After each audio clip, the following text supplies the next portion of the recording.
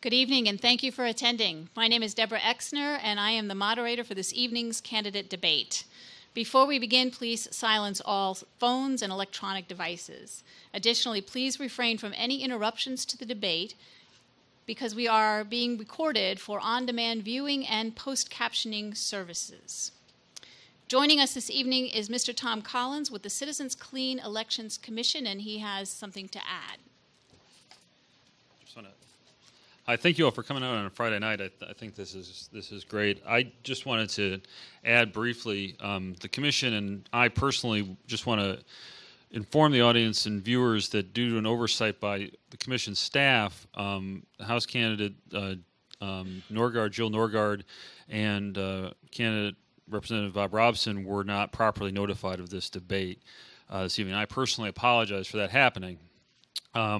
We appreciate Mr. Robson's attendance on short notice and note that Ms. Norgaard is out of the state, but she would otherwise attend. So, of course, and again, I apologize on behalf of the staff for this and my staff, and this is my responsibility to make sure that this happens. I understand there will be other forums that may occur, including the candidates, and of course the staff will continue to work with the candidates in any way to ensure that if there's anything else the commission can do with that regard. But I just want you to understand that we are appreciative of Representative Robson appearing and that Ms. Norgaard would be here but for a clean elections staff mistake, which I take responsibility for.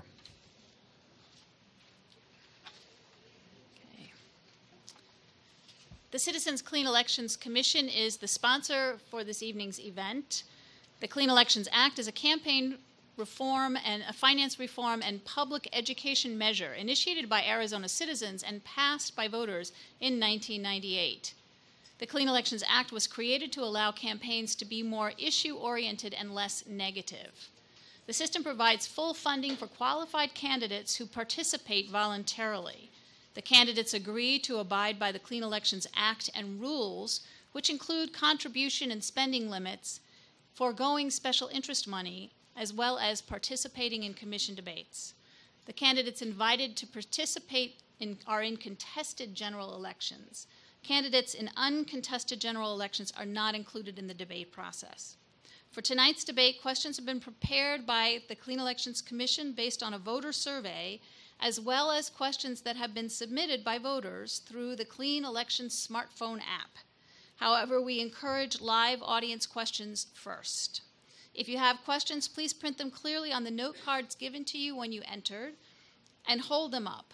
Our volunteers will pick up the questions and the cards and deliver them to me. If you need additional cards, just raise your hand. We screen questions for clarity, to eliminate duplications, speeches, or personal attacks on candidates. The debate is scheduled for 90 minutes, so we may not get to all audience questions, but we will do our best. There's an independent timer who will see to it that our candidates have the allotted time to answer questions and will tell them when their time is up. As a courtesy to the other candidates, please respect the time limits. When the timer raises the stop sign, the moderator, that's me, will stop the candidate. Tonight's debate includes 1-minute opening statements, a lightning round. The first half of the debate begins with 2 minutes to answer audience questions. Each candidate will answer the same audience question and will rotate which candidate begins first. After all candidates have responded to the question, the first responding candidate will be given an additional 30 seconds. The second half will allow a different question per candidate with 1 minute to answer. Then we end with 1-minute closing statements. If you have a question for a specific candidate, please include the candidate's name on the note card, and it will be considered in the second half of the debate. We ask that you remain polite to all of the candidates and give them a fair and uninterrupted hearing, no matter how strongly you may agree or disagree with what's being said. Tonight's participants are running for office in District 18. We have Mr. Sean Bowie, a Democrat, running for the office of Senator, Mr. Frank Schmuck, a Republican, running for the office of Senator, Ms. Mitzi Epstein, Democrat, running for State Representative, Ms. Linda Macias from the Green Party, running for State Representative, and Mr. Bob Robson, Republican, running for State Representative. The order in which the candidates will speak has been determined by alphabetical order by last name, starting with the Senate for opening comments, and will progress from that starting point. The order for the second half will be determined by reverse alphabetical order, starting with the House. Mr. Bowie, will you start with opening remarks, please? Good evening, everyone. Thank you all for being here. This is a great turnout here on a Friday night. My name is Sean Bowie, and I am running for the state senate here in our community because, like many of you, I am frustrated with our state legislature. I am frustrated with the cuts to our schools, and I'm frustrated with the priorities that our legislators take to the Capitol every day. I'm running to bring new leadership to the state Capitol and to represent the values and the priorities that are important to us. A little bit about me. LD18 is my home. I grew up here. I'm a product of our local public schools, and I now work at ASU, where every day I get to help make higher education more affordable for working families. My two main priorities as your next state senator are simple. One, I want to restore education funding to strengthen our schools and put them in a stronger place 10, 20, 30 years from now. My second priority, I want to bring some bipartisanship back to the state capitol, because I believe that government works best when all voices have a seat at the table. I ask for your vote November 8th, and I look forward to your questions tonight. Thank you. Thank you. Mr. Schmuck. Well, thank you for this opportunity. My name is Frank Schmuck, and I graduated from the United States Air Force Academy in 1988, and I first came to Arizona that year for pilot training at Williams Air Force Base. After earning my wings, I flew the C-141B Starlifter in the First Persian Gulf War. After the war, I was hired by Southwest Airlines, where I am still employed as a captain today. I settled in Tempe, Arizona, because I love this state and the people who live here. I worked on many civic and charitable projects over the years, including the founding of Tempe Dollars for Scholars, which has now provided scholarships to hundreds of students in our district. It's clear to me that government is not responsive to the people, which it is to serve. I look forward to bringing what I've learned about people, business, and success to our community and state. I'm running for the Arizona State Senate here in District 18 because we deserve better. Ms. Epstein. Thank you all for being here tonight. I'm Mitzi Epstein. I'm running for the State House of Representatives because we need to support our schools, make better jobs, and keep our neighborhoods safe. I'm a computer systems analyst. I've worked for multinational companies, and I run my own small business, Custom Language Training. I went from computer languages to spoken languages because communicating gets things done. I believe children are our future. That's why I served on the Kyrene School Board for 4 years. That's why I was a youth soccer coach with AYSO. That's why I have been forming statewide coalitions of parents, retirees, business leaders, the whole community. That's why I've been advocating for strong schools for over 25 years. Strong schools mean a thriving economy and just a better quality of life. Thank you. Ms. Macias. Yes, I'm Linda Macias, and it's amazing to see this many people out here for a political event. I'm running for State House of Representatives on the Green Party ticket. The main reason I decided to run was because the Green Party got ballot status, and when we get ballot status, we need to get candidates out there so that the Green Party can be out in the light. And most people don't know that there's another party, a third party, called the Green Party. And another reason I felt I needed to run was a lot like Sean and Mitzi, and I feel like the schools have been cut so badly that our children, which are our most valuable resource for sure, are being stifled. They aren't being given what they need. The teachers aren't being given what they need, and so we need to change that. And that's one of the main reasons I want to go down to the state capitol. Thanks. Thank you. Mr. Robson. Thank you. Thank you for being here this evening. As Tom mentioned earlier, got some short notice as to what was going on. So I guess reverse alphabetical order, all the other directions. I'm still taking some of that in. But quite candidly, I think every one of us, which is really nice to hear from one end of the table to the other, support education. So I guess we've got that question really dealt with for the evening.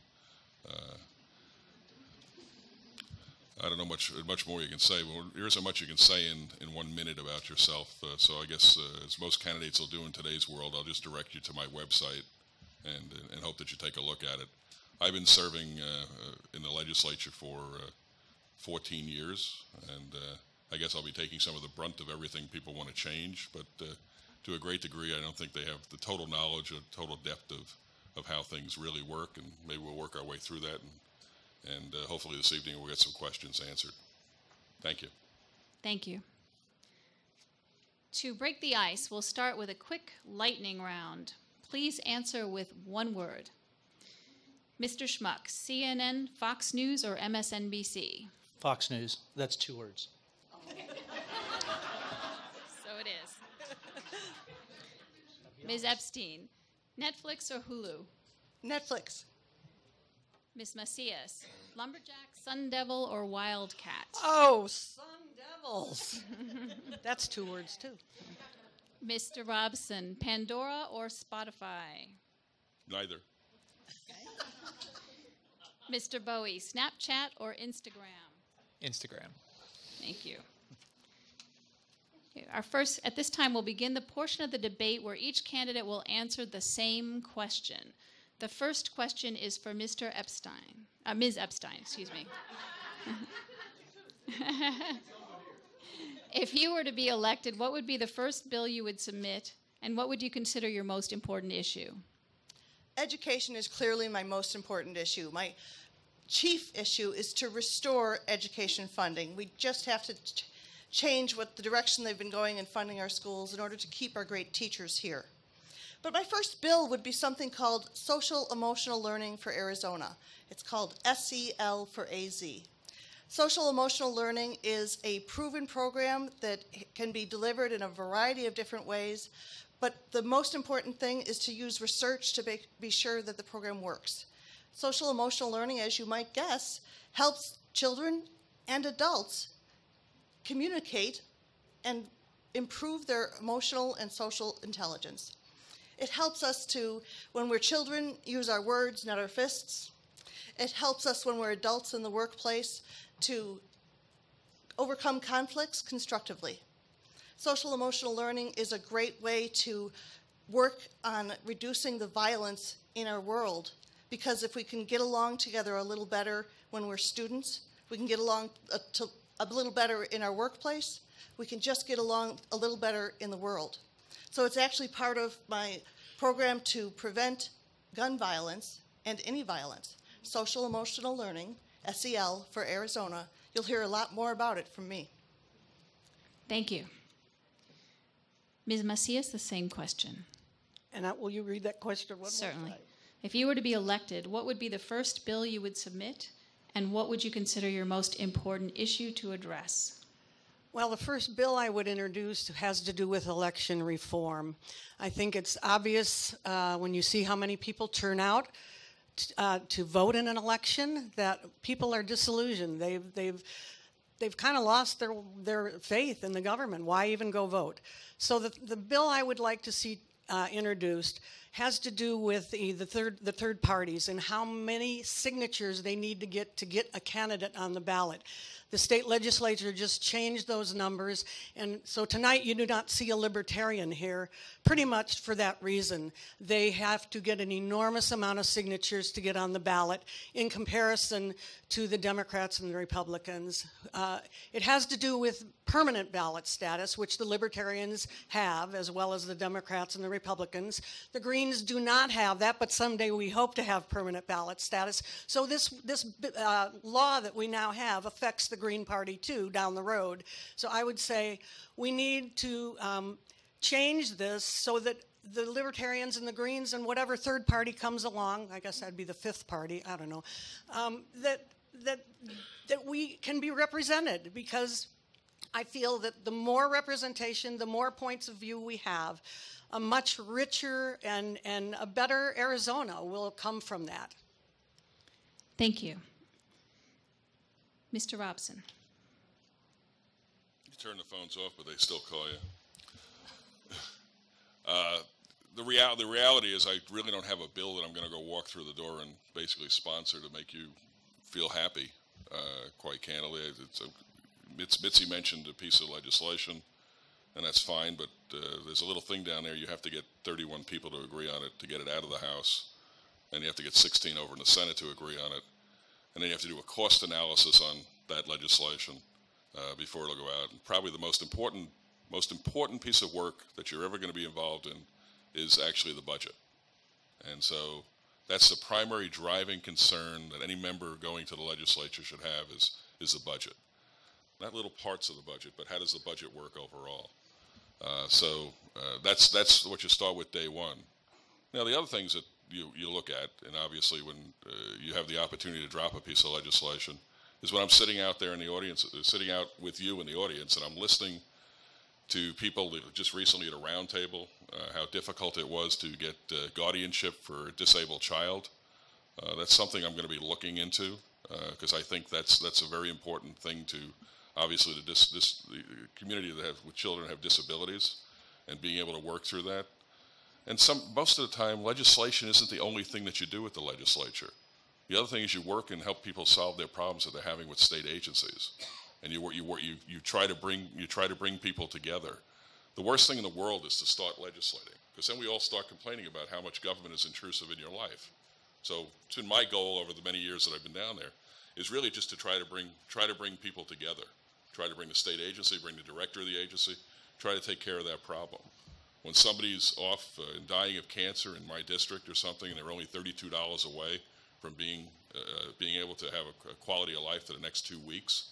That's important to me, and those are things that you work on.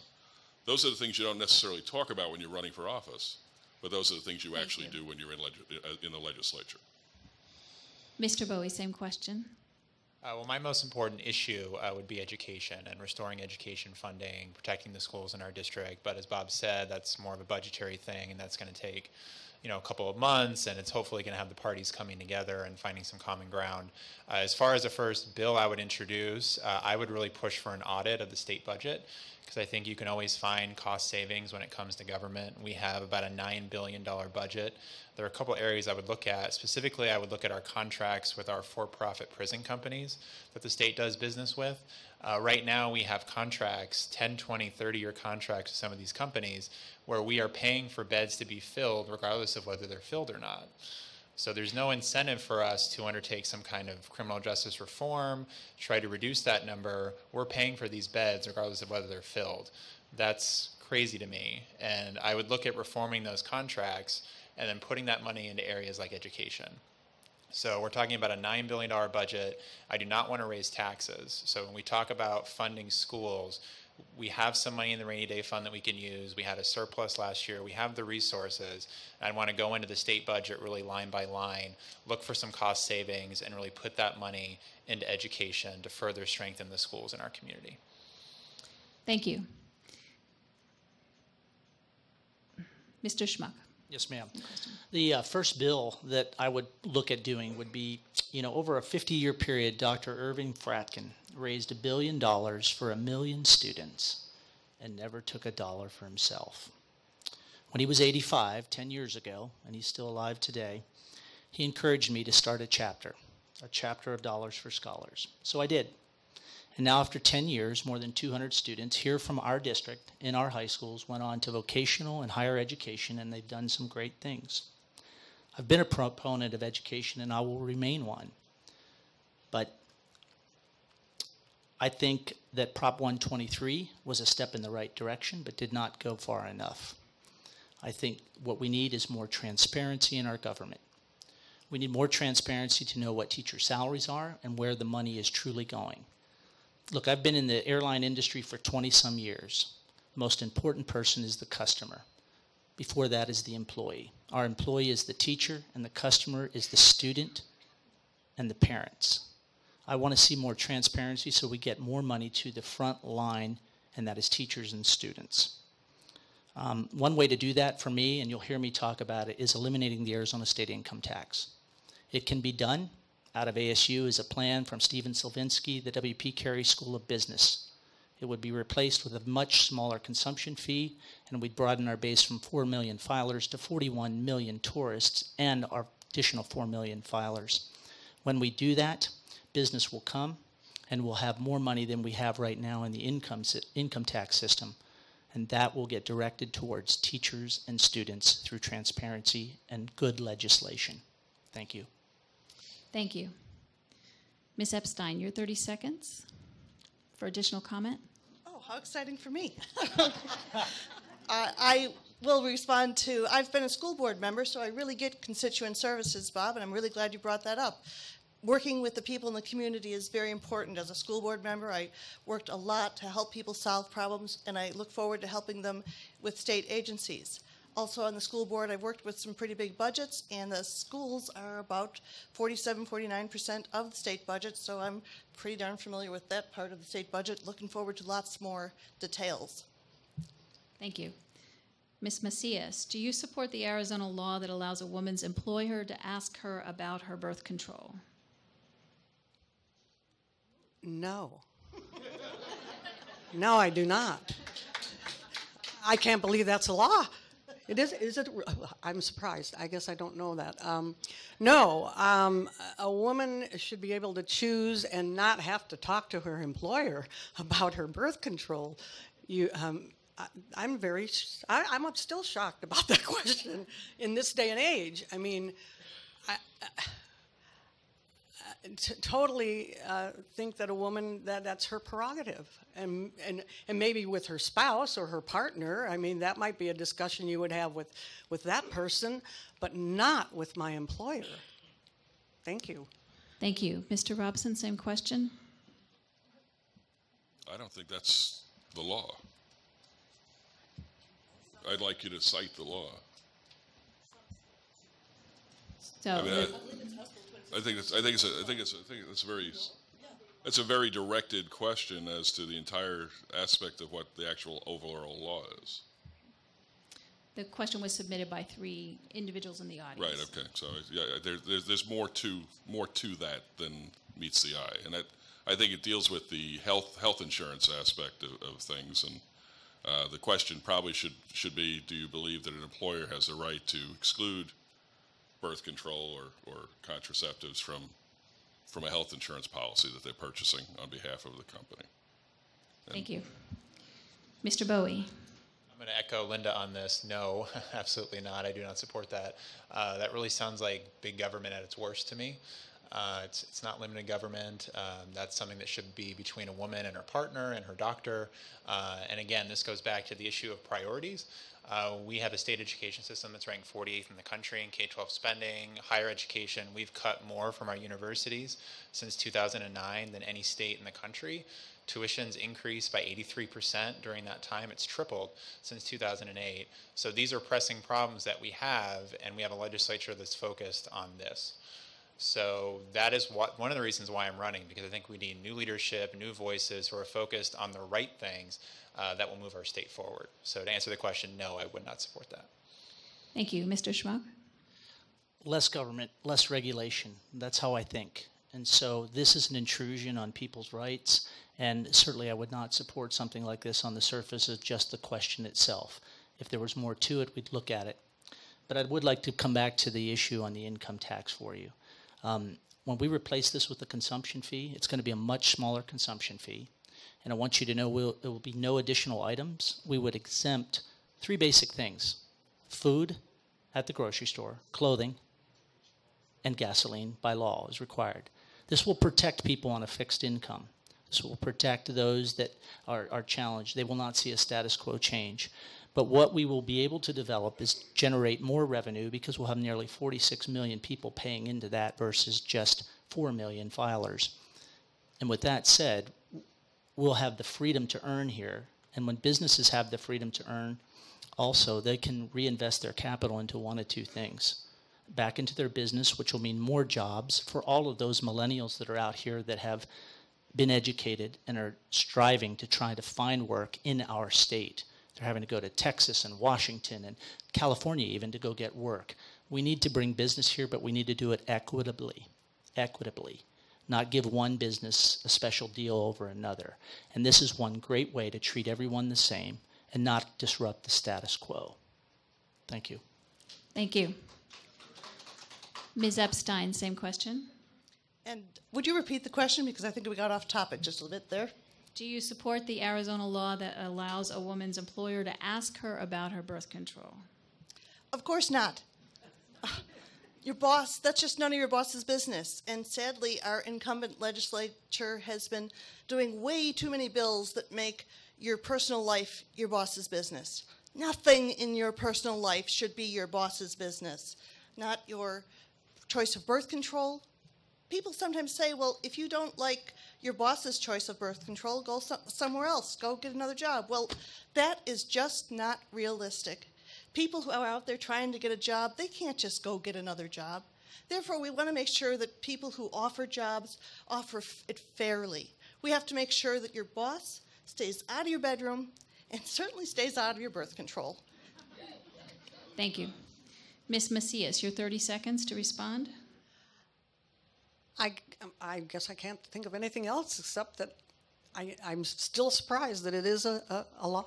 So I guess I have to talk about Bob's response in that there may have been more to it, but still I feel that even if you're going to get health care and you want some form of birth control, you should be able to be provided that the boss or your company should not delete you from having that possibility.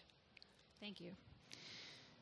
Mr. Robson, there are actually several questions on this topic, so I've chosen one to represent them. College tuition in Arizona is no longer affordable for most students. What can and should be done to make it more affordable?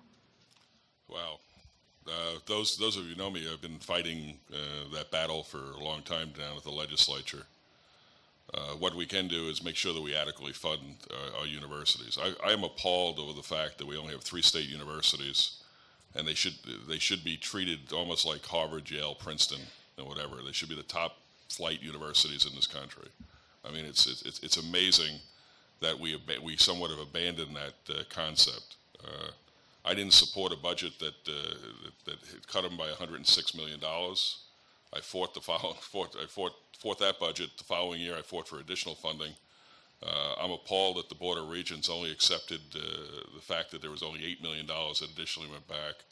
I looked at the previous year as one of the largest single tax increases on the middle class when it came to sending their students to universities. It was almost a $1,500 increase. It's appalling. And 1 minute, I wish I had an hour, quite candidly. But yeah, I will constantly fight on behalf of the university system in getting additional funds into it. If you have a vibrant university system, you have a vibrant community, you have a vibrant state, and you also have jobs. It shows nationally that if university structure and the university system is up and running and appropriately, then the dollars are coming into the state, and they're coming in fairly well in not only high-paying jobs, but jobs in general. And I yield the balance of my 15 seconds. Thank you. Mr. Bowie, same question. It's a great question. This really deals with the work I do every day at ASU. I work in the provost's office at ASU, where I get to work on financial aid, and we're trying to find ways to make higher education more affordable for working families. And as many of you know, it's been a lot tougher over the last decade. Since I graduated in 2008, tuition has gone from $4,000 a year in-state to over $11,000. The average cost of attendance for an in-state student is over $25,000 a year. So you're looking at $100,000 just to go to school, assuming you graduate in 4 years, which not everybody does. So this is a problem that's very personal for me.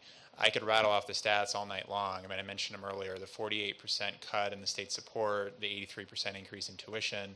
I am so proud of the work that we've done at ASU over the years. We were just named the #1 university in the country in innovation for the 2nd year in a row.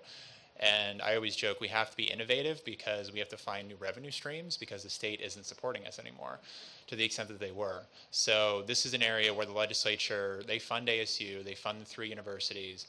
So this is an area where we can directly impact the affordability of higher education if we had a legislature that made it its #1 priority. And right now you're seeing for-profit prisons being funded, you're seeing tax cuts being funded. I think we should have tax cuts to spur economic growth, but I don't want to put all of our eggs in one basket, because when you don't invest in education, fewer companies are going to want to move to Arizona. Our tax rates are pretty low, especially compared to California and our neighboring states. We have a great climate. People are always going to want to move to Arizona. But some businesses are saying no because we're not showing a commitment to education. So for me, I can promise you right now, in the Senate, I will not vote for any budget that does not increase investment in education, both K-12 and higher ed. We have the resources. We have over $500 million sitting in our rainy day fund. We had a surplus last year of several $100 million. This can be done. We just need to elect legislators who will make it their top priority, and I intend to do that in the state Senate. Thank you. Mr. Schmuck, same question. Yes, your question was college tuition is not affordable. What can we do? You're right. We graphed three things: inflation, the average price of an airline ticket from the Department of Transportation across the entire United States. Those two lines were pretty much neck and neck. Then we graphed the cost of in-state tuition and expenses here in Arizona since 2001 to 2015. I've seen a lot of curves in my life, and this curve took off faster than a rocket ship. It's out of control. You know, Travis Brown is an author who did a significant study, 15-year study, looking at income tax returns across the United States. Each year what address they were filed on, and then the next year what address did they go to. Literally, millions of people and billions of dollars are moving from higher income tax states to lower to no income tax states. When we eliminate the Arizona state income tax, we're going to replace it with a much smaller consumption fee, and it's going to generate a lot more money. That money is going to go to education, not for everyone to just dictate what they need to do, but to the front line. It's going to go to the teachers and the students. That's the most important thing. But by eliminating the Arizona state income tax, we're going to be able to bring more business here.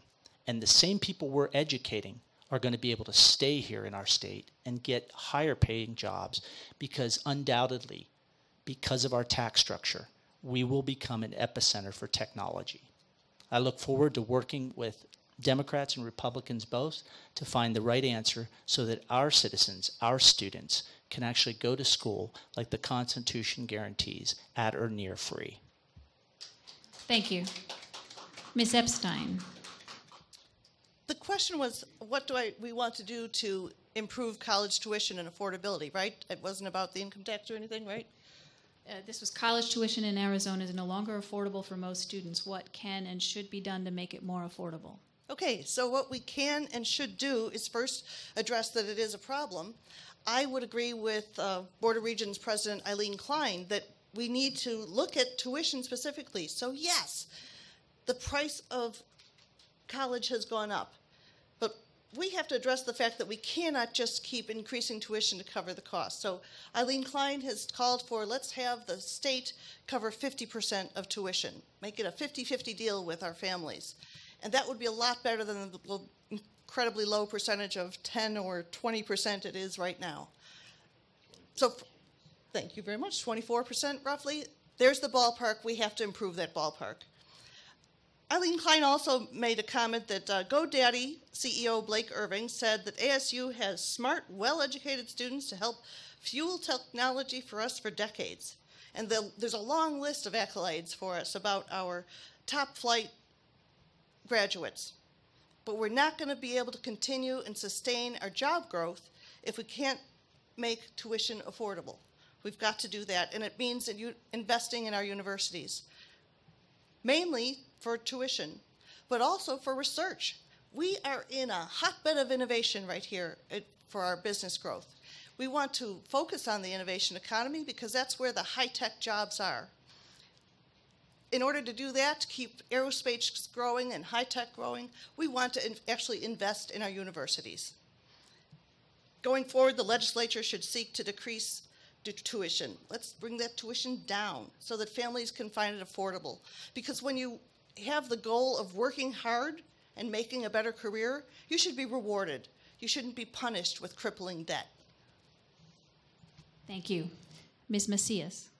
Yes, I think it was mentioned by someone, I'm not sure who, I think it was Mr. Schmuck, that The Constitution of Arizona does state that higher education should be nearly free. Well, it's a long way from that. My two daughters have student loans that they will probably be paying for the rest of their lives because one's a school teacher and the other's a social worker, so they'll be paying for quite a long time. And I tell this story, and people don't believe me. They think I had to be high on something, but when I lived in California in the mid-'60s, junior college was totally free. I had to buy my books, and that was it.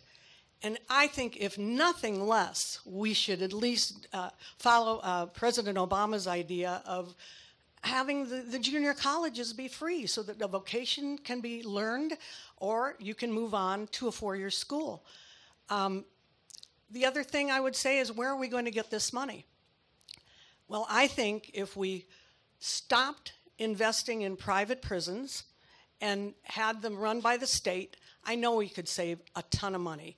Right now, it costs $25,000 a year to pay for an inmate who's in the prison system.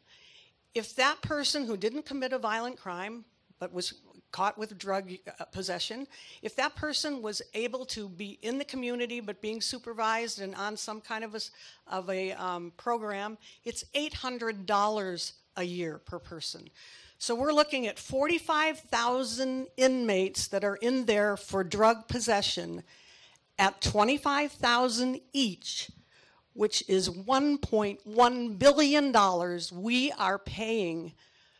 And we could use that so well in our universities to help our students have a lot less burden once they get out.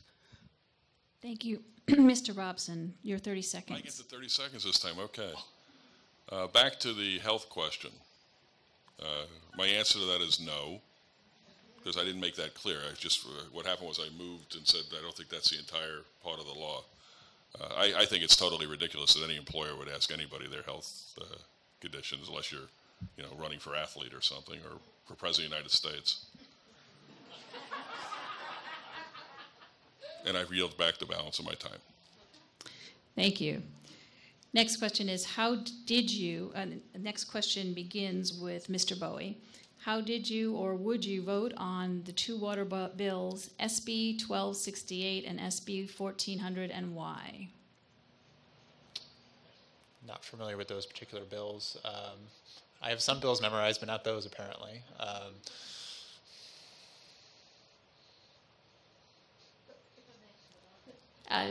We have to go in order. I wouldn't know what they are.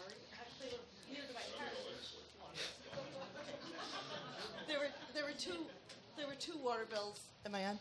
There were two water bills that I'll do my very best to present this in an unbiased manner, that would have allowed for developers to add developments in southern Arizona, add more houses, without the assurance of 100 years water supply, as was the norm in that zone at the time. So it would have allowed for more use, the developers to add more houses without assurances of a 100-year water supply. Did you have to explain it? Why don't we just go on to the next question? I was ready to answer. Yeah, I mean, it's like, I was. Oh, well, yeah, I'm sorry. I thought everybody That's okay. SB, whatever it was. That's the moderator's choice here. What do you want to do? So how about if we go back to Mr. Bowie for 1 minute left? That you, Mr. Bowie. As a general question, I like to read the bill, know what I'm talking about before I speak about something, and certainly before I would vote on something. So I think development is important generally, but we also need to make sure, water is a significant problem for our state long term. The state's done a good job of planning that over the last couple decades, but we have to be more vigilant. We have to make sure that there are water guarantees in place, and that we don't turn into the next California and have to have extreme rationing and cut off people's water. I don't think anybody wants that. So I would obviously want to read the bill before I comment on it. Thank you. Mr. Schmuck, same question. I would say the same thing. You always want to read the bill before you vote on a bill. But I would build more infrastructure. And let me just say that, as an airline pilot, I get the opportunity weekly to go out and fly and see what other states are doing from a bird's eye view. I get to see the reservoirs, the dams, the lakes, and I can tell you they're down. what saddens me a lot is California is buying their water when they're flushing a lot of it into the ocean and into streams. And so it's so important to build infrastructure. I would be extremely supportive of enhancing the dams we have and possibly even building more dams, because I think water is our lifeline. We got two things, air conditioning and water, right? And water is so important to Arizonans, not just to drink, it's our food supply. We have a great agriculture in this state that a lot of people don't even appreciate because we're in a metropolis. And I think that is another form of business that we can provide not only to our people, but also to other states. And so when it comes to water rights, I, again, would love to be able to enhance the existing dams we have and possibly even build new, because I think that would be forward thinking for a larger scale state of more people coming here. Thank you. Thank you. Okay, could you please hold your applause so that we can proceed with the debate? Thank you very much. Ms. Epstein. The bills were important to me, as you may have noticed. Water is crucial for us. We live in a desert, and we need sustainable supplies. Our Groundwater Management Act from 1980 and so on has been working very, very well for us. Metro areas have assurances, while rural areas only have a warning system. So we get assured 100-year supply. Rural areas are sort of, well, you might run out. We really need some better plans for our water in Arizona. We can't just assume that what we're doing now is going to be fine. It's not going to be fine going into the future. So the legislature has to pass protections to ensure that all of Arizona has a secure supply of water. I was disappointed that both of my opponents voted for those bills that degrade our Water Management Act. Fortunately, they were vetoed, so they did not become law. But I believe in doing the homework. And you mentioned, Mr. Schmuck, about reading the bills before you vote on them. Sadly, the bills are pushed through there so fast that there are so many bills that legislators do not even read. They go along with their caucus. And I would advocate for a better process where we're vetting our bills better than that, so that things like this can come up and we have time to do the homework and vote to protect water. I will be your voice in the legislature to strongly fight for sustainable water solutions. Thank you. Ms. Macias. Yes, I'm so glad you did that. Give us the explanation, Mitzi. I do remember reading that in a questionnaire that one of the groups that often sends questionnaires to people that are running for office.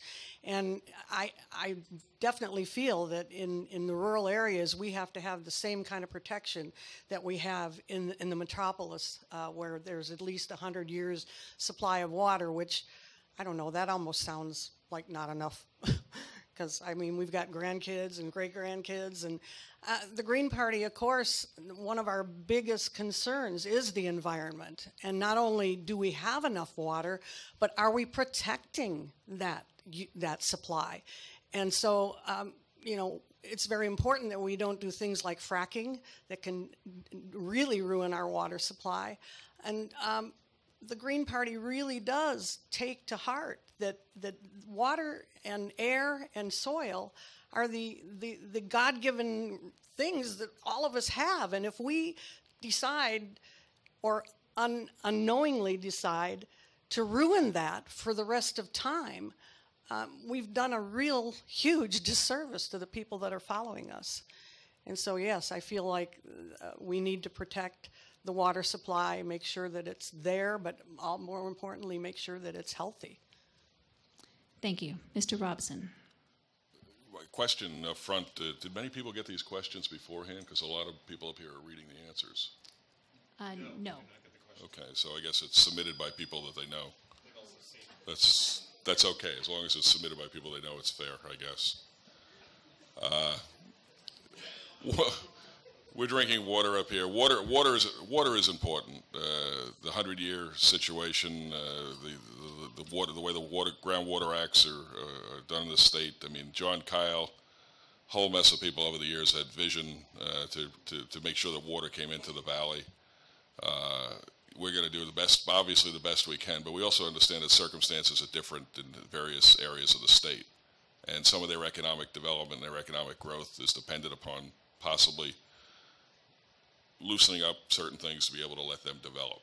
So we all live, people here live in Maricopa County, but when you become a state representative, you have to have a little broader depth in where you're heading, and understand that some rural communities need to have a little more leeway and a little more direction. Not that they're taking the water away, but they have an opportunity to move a little bit, so that development can occur, not housing development, but jobs can occur in those areas and everything else. I remember when I was on the city council in Chandler and we did the Intel plant out here, which I think everybody in this room is probably proud of.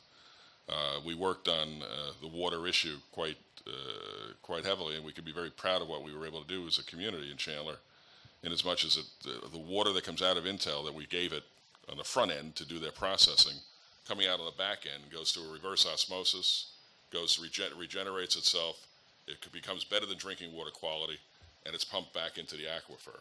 Those are things that can happen in outlying areas as well if you loosen up some of those standards and understand that those things are happening. So you can't just be totally dismissive of saying, oh, you voted to get rid of everything else. You didn't understand what was going on. I understand what's going on, but I recognize that it's not all housing, and things can go through recharge. Things can go back into the aquifer better than the way they came out and better than the way you gave it to them. So not everything is just simple legislation. It's like I voted for it, got voted against. There are other parts of the state that need to have the ability to be able to develop as well. Your 30-second response. And just to echo what's been said several times, infrastructure planning, especially long-term planning, is important. As Frank said, I'd be open as well to more dams and more water resource development. That's infrastructure is something that creates jobs, especially in rural areas. So I'd definitely be open to looking at that, because I think at the end of the day, we do not want to turn to California. And I think with some smart short-term and long-term planning, we can get that done. Thank you. Mr. Schmuck, next question. What are your plans to alleviate hunger in our state and district? Well, what I would say is when it comes to poverty, I come from humble upbringings. My father was a state employee. And I can remember, my mother's here tonight, I can remember weeks where we sat wondering when the state budget was going to pass so we could put food on the table, or they could put food on the table for us. I was young enough yet old enough to realize that was taking place. I've never forgotten that. And I think it's an important aspect of our society. We have charity for a reason. And there's two things a person can give you, their time or their money. And I think the most important of those things is your time. Our family has, and we continue to do, we've spent even some Thanksgivings and Christmas with the homeless, feeding them, helping them. And I think it's an important aspect of our society. Whether government has the right to do that or not, or should be doing that, is a whole different story. But your question, if you would state it again for me again, what I specifically would do. What are your plans to alleviate hunger in our state and district? I don't have an answer for that except to encourage more on the charitable side for people to want to give their time and energy to help those that are homeless. There's some great programs out there. I Help is one. And I've seen some great things come out of those things, because there are people that have been able to move forward in their life and basically not have a way of life in far as an entitlement would go, but be able to move forward into a job, getting a home, and changing their life. As Dave Ramsey says, change the family tree. And so when we can create an environment, again, I go back to the tax thing. If we can eliminate our tax and have more business, we're going to be able to do that and give more jobs to people and educate our students by getting money to the teachers and the students. Thank you. Ms. Epstein. A couple years ago, I took the SNAP challenge. SNAP is the food stamps. I tried to live on about $2.90 a week, or a day. Either way, it was outrageous. My cup of coffee took 3 days' worth of food. It was just, and that's what we are doing to prevent hunger. We can do so much more. And Mr. Schmuck, charity is nowhere near enough. That will not solve hunger for the many, many children we have in Arizona who are hungry. When children are hungry, they cannot learn, and they cannot become productive adults. It behooves all of us to help all families have stability. When families become unstable, our whole economy gets on rocky ground. If you're the family who in need, or the family's landlord, or the family's boss, you want that family to be stable. That just makes economic sense. Therefore, we should not have cut our TANF benefits in half. TANF is temporary assistance for needy families.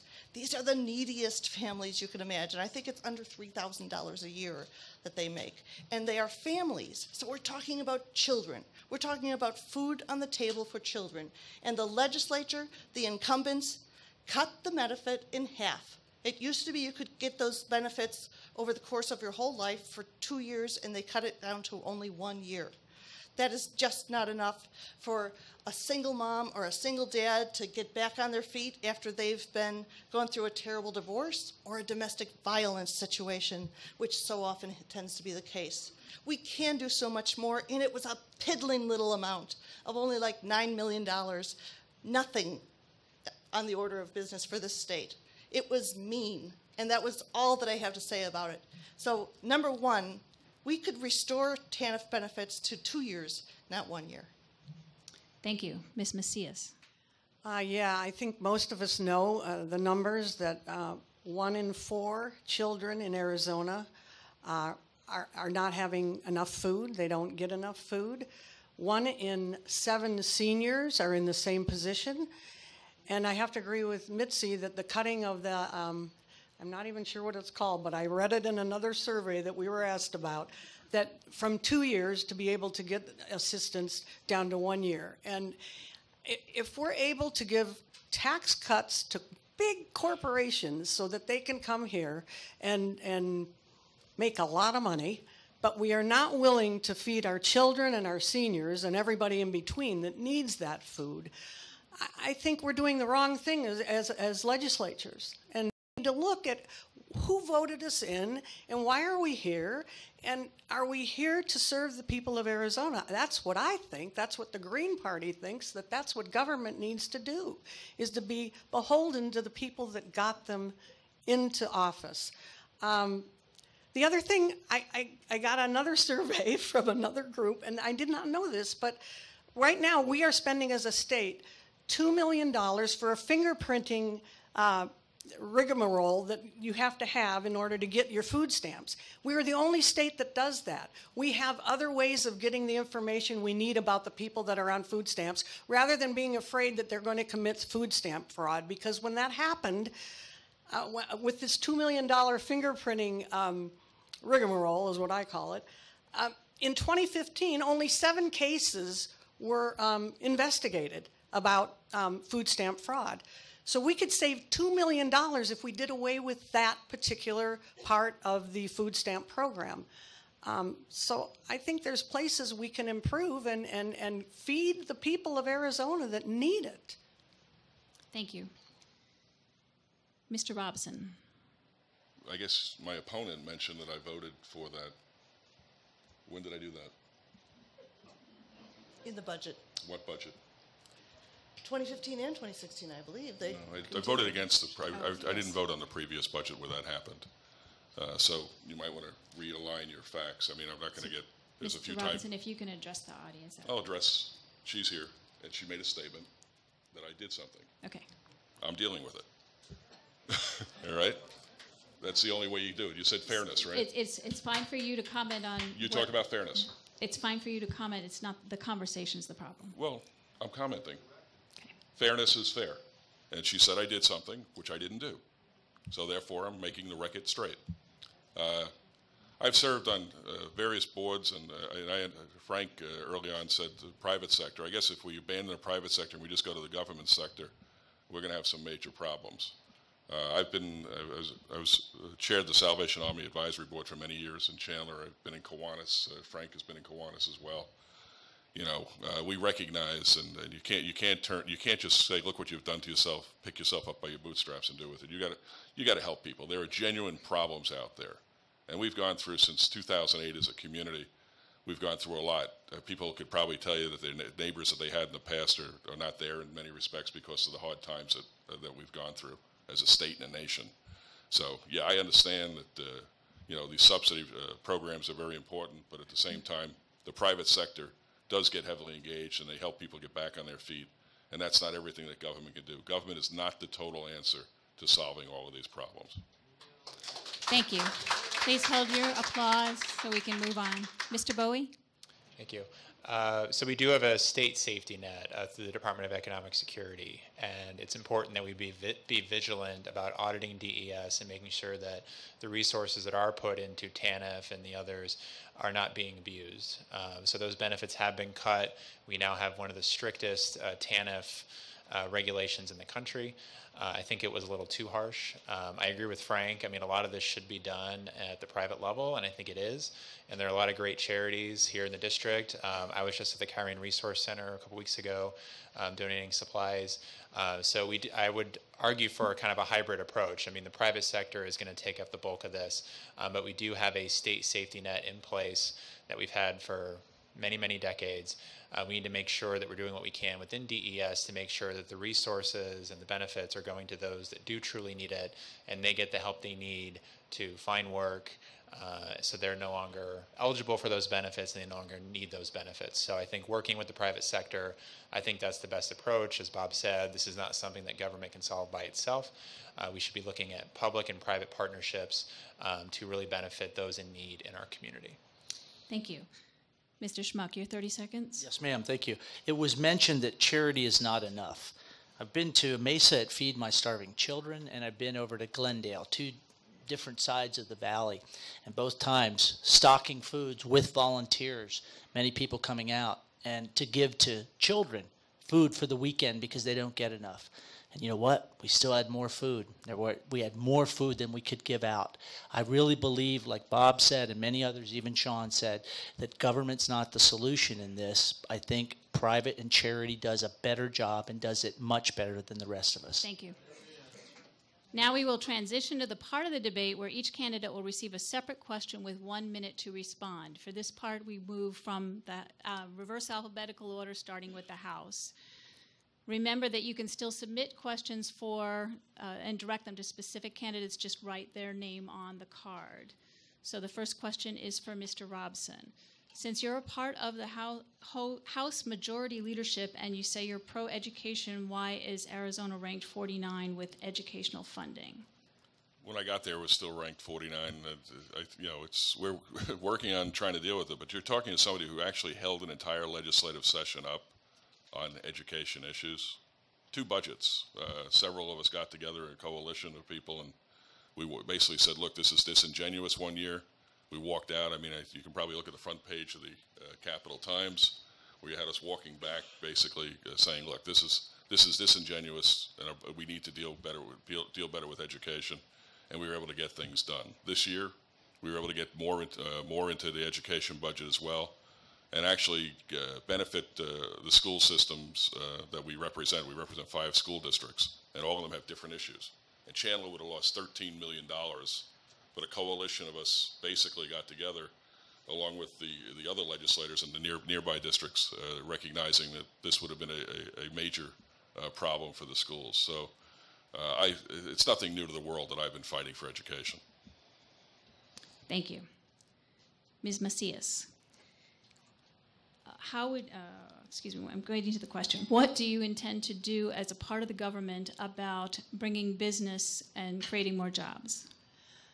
Well, to me, the base of creating more jobs is having a wonderful education system. I think companies want to come to a state where their kids are going to have a good education, and that the people that are going to maybe be part of these new jobs that are these new companies that are coming, those folks have had a good education. I mean, I think all of our problems go back to the fact that we need to fund education first and foremost. I think the thing that bothers me the most about funding education is that at the end of the year, the fiscal year, June 2016, there was $364 million left over in our education budget that we didn't use, as I understand it. That seems odd to me, that we have millions of dollars sitting there, and then we want Prop 123 to pass because we need more money. Thank you. Ms. Epstein, ASU wants more funding, yet they spent $500,000 for a donation to the Clinton Foundation. Isn't this a waste of money that should have been for students? I have no control over ASU's donations to the Clinton Foundation or anything else. So I've never met any of the Clintons, and I sure don't have them on speed dial. So as far as ASU goes, yes, we should invest in them. And audits are the way to control things that we don't like. And I would be in favor of turning on audits for things like our private prisons that the incumbents turned off. I would be interested in putting on audits on all of our schools, including our charter schools, so that because the audits we have on our district schools surely must be useful, let's have them for our charter schools as well. And if ASU needs better audits to watch out for things like that, I'm all in favor of audits. Accountability is how we avoid waste and stop things like downright inappropriate deals and corruption. Thank you. Mr. Schmuck, please explain your view of Common Core and if you think the program is appropriate for Arizona children. When it comes to Common Core, first of all, I think local control of government is the best control. I think parents first know the best for their children. That's where education starts, in the home. Teachers enhance that. And when it comes to Common Core, I'm not a proponent of it. I think that it's more big business trying to put pressure our education system. I think parents want to do what is right for their children, and they don't want to be told what to do by one business over another. And so for that, I'm not a fan of Common Core. Thank you. Mr. Bowie, do you agree that the 202 extension on Pecos Road is on sacred Native American lands? And if so, what can you do to stop it? Well, as an Ahwatukee resident, this has been an issue that's been on the books for 20 or 30 years. I do not support the current route that's going through Ahwatukee. As an Ahwatukee resident, I don't like that it's being built through the neighborhood, that homes are being destroyed, the church, a school. I think if this is something we have to live with, we need to make it livable. And right now, with the elevated grade that they're talking about, the model that I look at for freeway development is State Route 51, which was done a couple decades ago, where they really worked with the local community. They installed noise barriers. I think that was done in the appropriate way, and it's been a great success. So for the 202, ideally, I would look at going back to the drawing board and figuring out a way to satisfy Ahwatukee, our Native American tribe to the south. We can work with them and try to find an agreement. But right now, I have a lot of concerns about the current route, the current structure, and I would certainly work with ADOT, the City of Phoenix, to try to come up with a better solution. Thank you. Mr. Robson, what is your position on expanding empowerment scholarship accounts? I think we should put all the scholarship accounts on hold at this point until we can truly justify where dollars are going from an education perspective. When we started the empowerment scholarship accounts some years ago, we did them for special needs purposes. Those I support wholeheartedly, because there's certain things that kids just can't get in the public schools, and they have an opportunity to be able to move and locate where they're going. But to extend it to 900,000 students statewide, I think that without any understanding of where we're headed, I think would decimate one, public education as we know it today. But I think when you deal with special needs in the interest of those students, I think they're viable. Thank you. Ms. Macias, what new and fresh ideas for educational funding priorities would you bring to the next legislative session? Well, I think I've already stated one of the ways we can bring money to education, and that is the private prison situation that we have here. I feel that we need to move in the direction of California, where all drug-related possessions are misdemeanors. They're not felonies. These folks are people who we're spending a lot of money on them. They're in prison. We're spending $25 each on them. And I think if we could take that $1.1 billion that we're spending on these folks that are in prison for nonviolent crimes. They could be in the community being supervised. I think that is one place we could really bring in a lot of money for the schools. Thank you. Ms. Epstein, after passage of 1, 2, 3, what do you think the next step should be? Oh, that's my favorite question. We definitely need to take those next steps. We need to restore education funding. It's the most important thing we have to do in this state. And it's not just I'm saying it. The Alliance Bank survey of CEOs recently said the number one thing we have to do for our economy is to invest in education. So the next steps could include things like Linda mentioned and Sean mentioned. We can stop these prison contracts that guarantee beds no matter whether we have prisoners or not. We could reduce recidivism and make our state safer by doing some other prison reforms. We could look to our county's savings accounts to see if we could improve our revenue there. Like we have improved our revenue with our state land trust accounts, let's improve our county accounts as well. But more than anything else, we've got to stop making new tax loopholes. It's like we are growing and our bucket of funding is growing, but we keep making holes in it. So stop the loopholes. Thank you. Mr. Schmuck, if you favor cutting taxes, how do you propose to fund schools sufficiently? Well, I think I've already addressed that some, but let me just say this. Prop 123 didn't go far enough.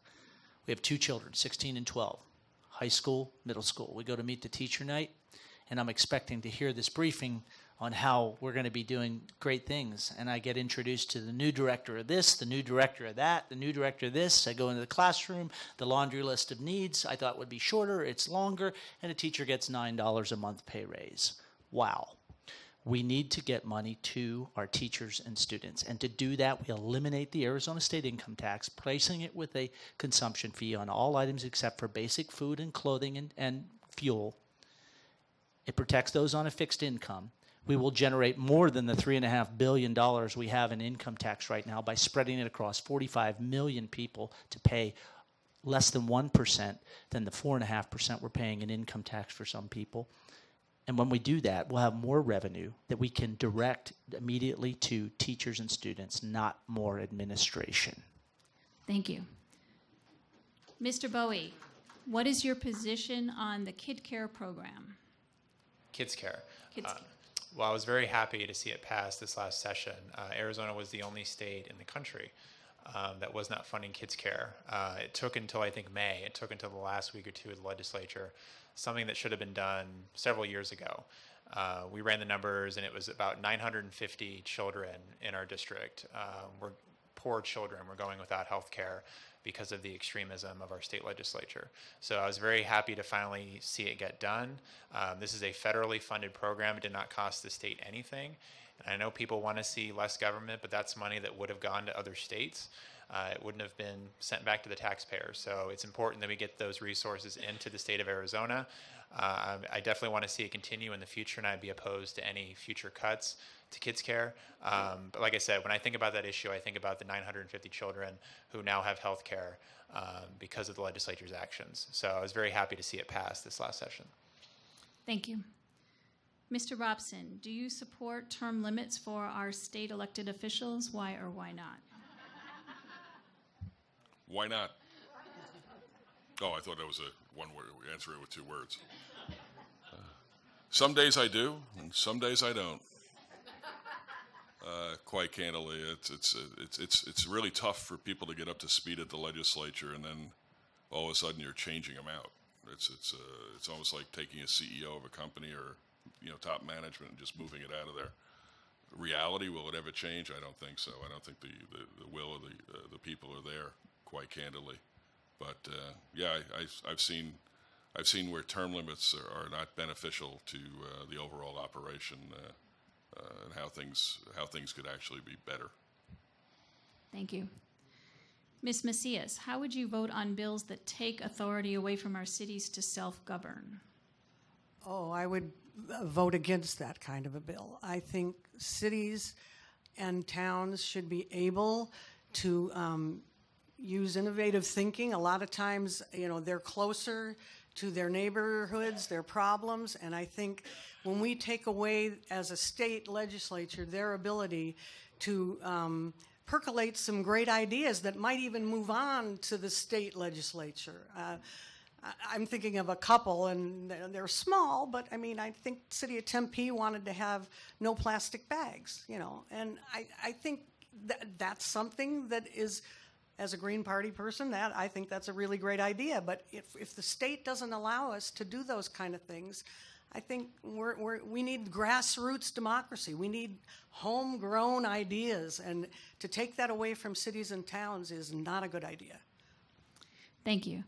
Ms. Epstein, will you support parental rights to opt out of anything they deem questionable? Surveys, assessments, etc. Why or why not? I've been advocating with parents for over 25 years, helping them to speak up, to know their rights, and more importantly, how to advocate respectfully, how to work with the people in the system. And I think there's a fine line to be drawn between finding a way for a student who just has nightmares about having a test and ulcers. That person, the family ought to be able to opt out. But we can't let every child opt out of our accountability measures. Taxpayers deserve accountability for our schools. We can't go to a system of, say, private schools where we have no tests to find out if the children are learning or not. So we have to work together, and I've been collaborating, building coalitions across the state of parents, teachers, school people, for 25 years. So we can find a good solution to what's best for children by working together on that. Thank you. Mr. Schmuck, what do you plan to do to promote the solar industry? Wow, that's a good question. You probably asked the wrong guy on that, because you would get an earful if I had more than a minute. But I believe in it. I think it's a good thing. I really do. But the problem is, just as I was going to the airport one day and a guy had an SRP shirt on, and I said, we should have used solar here to power these fans that were by where the light rail is. He says to me, that's crazy, because it's created an unpredictability for our power companies. And he's right. But solar is good. And I think as storage opportunity becomes available for us, like Tesla's working on the battery and what have you, it will be an even better product. But today it's a great product for Arizona, and I think we miss opportunities where businesses with solar would want to come here and do their business, because we have a tax structure that's not good for everyone. Thank you. Mr. Bowie, this has got two parts. What's your stance on illegal immigrants, and will you enforce current laws to secure the border? Well, I think securing the border is very important. I think we need to be doing more than we're doing now. The Supreme Court has ruled on this. They've ruled that it's largely a federal issue. But certainly, in Arizona and the other 3 bordering states, that's not good enough for us. We need to be doing more to make sure the personnel have the resources they need, that the technology is there. We need to be doing more. I think the Obama administration hasn't done enough. And I would certainly support anything we do at the state level to give our Border Patrol agents the resources they need, let the county sheriffs, give them the tools they need and let them do their job. So for me, it's largely a federal issue, but I think everyone's opposed to illegal immigration, and there are things that we can do at the border to secure it. I'm personally not supportive of a wall, mainly because when I read about the border, I read a lot about tunnels and criminals digging tunnels, and you can build a 50-foot golden wall, and if people build tunnels through it, you've just wasted a lot of money. So I don't know if we have the technology for that yet. That's going to cost a lot of money. Thank you. Time is up. Okay. Mr. Robson, an audience member wrote that you missed several important votes, including the 2015 budget and SB 1516. Should we support someone that doesn't show up to vote and do their job? Wow, let's say 14 years, and I missed how many votes? The 2015 budget, I was actually sick. If you need a doctor's note, I'll get it for you. Quite candidly, I was flat on my back. And I don't know, when people throw out numbers, every year the same numbers come out, so I don't know what bill somebody's referring to. What was the SB? Sorry. I'm sorry to do that to you. That's okay. SB 1516. And they didn't say what it was, right? No. Okay, so I... Election laws, because of the initiative I missed that one too. Yes. Okay, I was sick, so yeah. Or the 15-16 was this year? I was in China. I couldn't vote on it. I was actually on state business in China. Thank you. Ms. Macias, what is your position toward the Patient Protection and Affordable Care Act, commonly referred to as Obamacare? Well, when it was being studied and decided on what we should do back in, I think, 2010, I want to say, maybe it was 2008, the Green Party and myself included, we definitely wanted health care for all. We wanted Medicare, expanded Medicare for everyone. The day you're born, you are on Medicare. We feel that a healthy citizenry is what we want. And if people are going to the emergency room when the illness or the debilitating problem has gone too far, we're spending far more money than if we had health care for everyone. And back then, it wasn't even being talked about. You couldn't even, the group that was studying it wasn't even considering Medicare for all. We feel that the Green Party feels that is actually a right that people should have, health care, all of us. Thank you. Ms. Epstein, what is your position on voters having to provide identification in order to vote in Arizona elections? I believe we should do everything possible to help more people vote. I believe that we need to bring all the stakeholders to the table every time we want to get a strong solution. The more ideas you bring, the stronger the solution will be. That's why we need to increase voter participation, not decrease it. One thing that I might support, with further input, is automatic registration with your driver's license. The bottom line is, let's get more people involved in our civic process, not fewer people involved. And I have to answer Mr. Schmuck on taxes. I don't like taxes, but here's the good news on taxes. It takes 2/3 of the legislature to increase your taxes, so none of us are going to increase your taxes up here. Just put that aside. Nobody's going to increase taxes. It takes 2/3 of a vote. But if we go to all sales tax, that will make our lives for our millennials and our seniors even worse. We have a terribly regressive tax system right now where millennials pay higher tax rates than their parents, and I will go into it more later. Thank you. Mr. Schmuck, what are your thoughts on increasing the state's minimum wage? Oh, that's a great question. What I would say on that is, we have an opportunity here. You're talking basically about Prop 206, correct? Is that what the question is?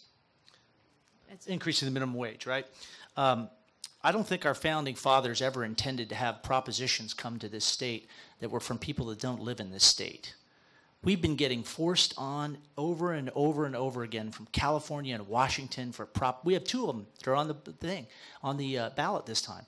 I don't think that was ever the intent for them. If the citizens of Arizona truly wanted it, why didn't the citizens of Arizona propose it?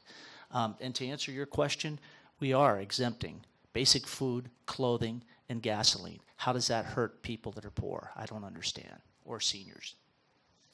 Thank you. Mr. Bowie, how do you intend to attract new businesses and jobs to Arizona?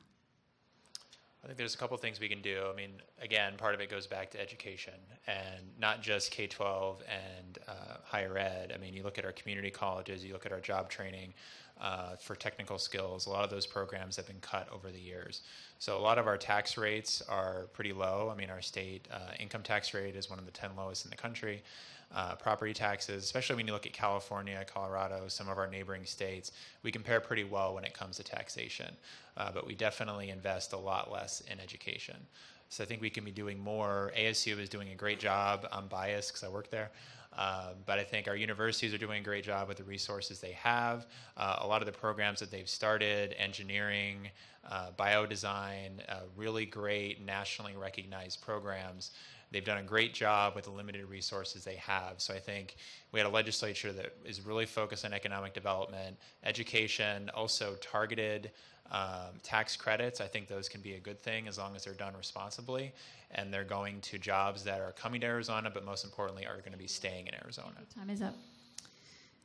Now we are at the place for our closing statements. Mr. Robson, your closing statement, please. Well, thank you. Thanks for being here. I hope we entertained as best as we possibly could, quite candidly. Sometimes you're asked questions that I guess the person on the other end believe they've done the research and gone a little bit far. So the 2015 budget, no, I wasn't there. I was sick, and there was no way I was going to get there. I was flat on my back, and matter of fact, a few of the community events that I was at prior to that, people were looking at me like I was totally crazy for being there. That Thursday, I left and didn't come back until the following Monday, and didn't leave my house at that time as well. The other, I was in China, actually, on an economic development thing, and fully approved by the Speaker of the House, and they were aware that I wasn't there, and I guess they didn't need my vote on that bill because it passed without me, and I probably wouldn't have voted for it. So, there are times I've served the community. I think I've served it well. I think I've recognized both sides, and you try to do that. So Thank you. Ask for your support in the upcoming Ms. election. Macias? Yes, I have to say I came here with intrepidation. This was a scary thing for me. I do want to say I think this is the greatest thing that the state of Arizona does, is allow us to come and speak, even though I was really afraid to do that.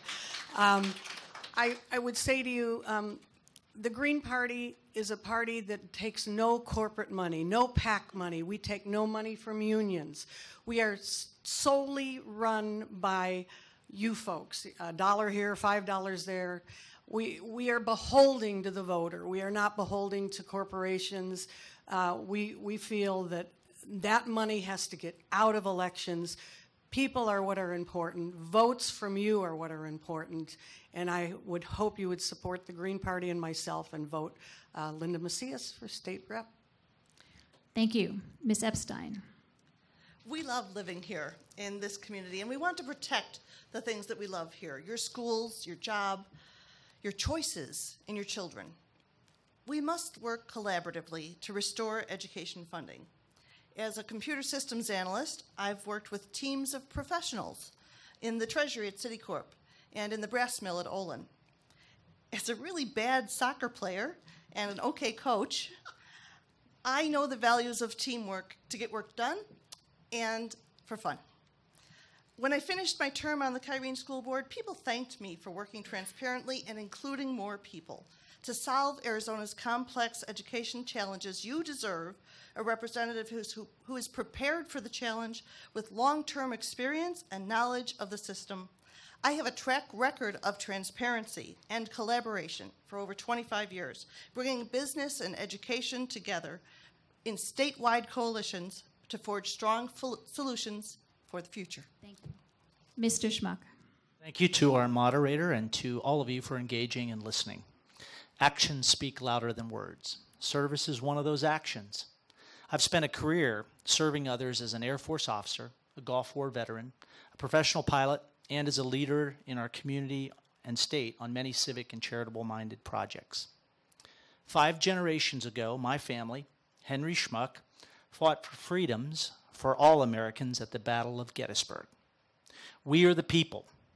And as Abraham Lincoln said, government of the people, by the people, and for the people shall not perish from the earth.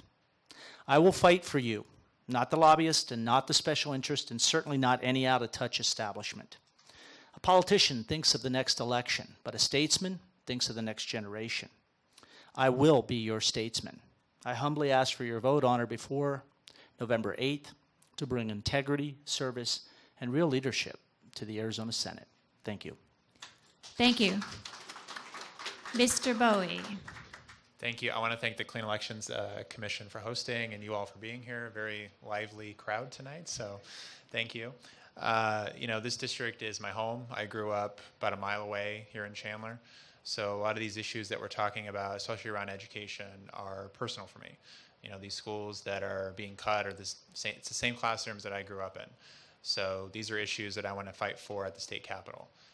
My two priorities, like I said earlier, is number one, restoring education funding, strengthening the schools that we have here that are already strong, but making them stronger.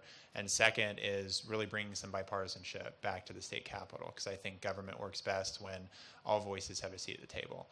I believe I have the experience, the education, the commitment to really represent our district well. At the end of the day, it's not about what's best for my party or special interests or the lobbyists or the establishment. It's about what's best for our community, what's best for our district, how can we move our community forward. So I would appreciate your vote on or before November 8th. Thank you. Thank you. To our candidates, we thank you so much for participating in our forum, and to our audience members, we thank all of you for taking the time to come and inform yourselves before voting.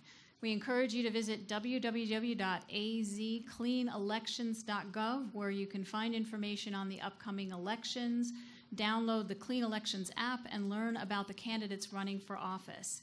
A link to the video of this debate, as well as other Clean Elections debates, will be posted on that site within 72 hours of the scheduled debate. Please fill out the debate evaluation form you received as you entered and return it to one of our volunteers. Your feedback is important to the commission and will help improve future debates. Thank you all for coming tonight, and you're welcome to stay and speak directly with the candidates.